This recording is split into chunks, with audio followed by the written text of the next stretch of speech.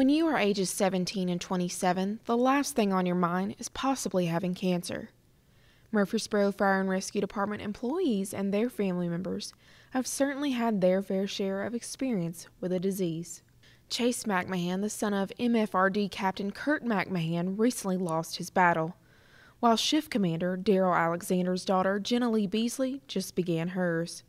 So MFRD thought of a way to help. We're actually having a blood drive in honor of one of our shift commander's daughters. Her name is Jenna Lee, and she was diagnosed with MDS cancer back in September. And we're also having it in memory of one of our captain's sons, and he actually passed away from several different forms of cancer last October. Many people don't realize how important blood is during treatments. According to the American Red Cross, cancer patients need blood, sometimes even daily, during their chemotherapy treatments.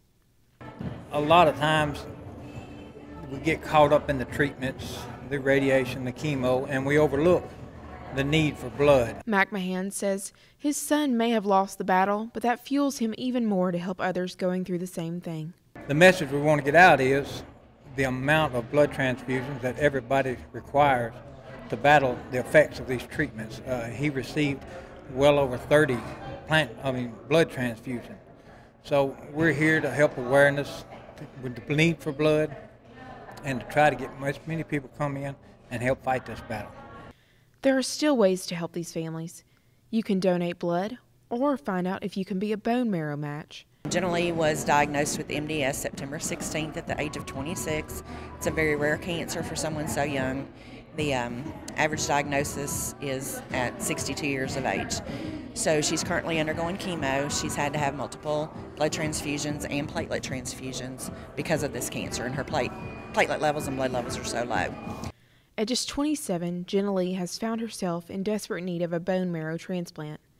MFRD and several other public safety agencies hosted bone marrow drives with over 1,000 people being added to the National Registry, eager to be a match for Jenna Lee.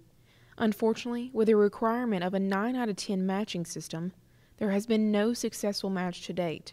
We just want to say that, we're so thankful that we do have the support that we do from the community, especially for our fire families. If you wish to donate blood, you can visit redcross.org.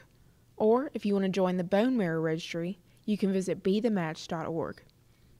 You can keep up with Jenna Lee's progress on her Facebook page called Jenna's Journey.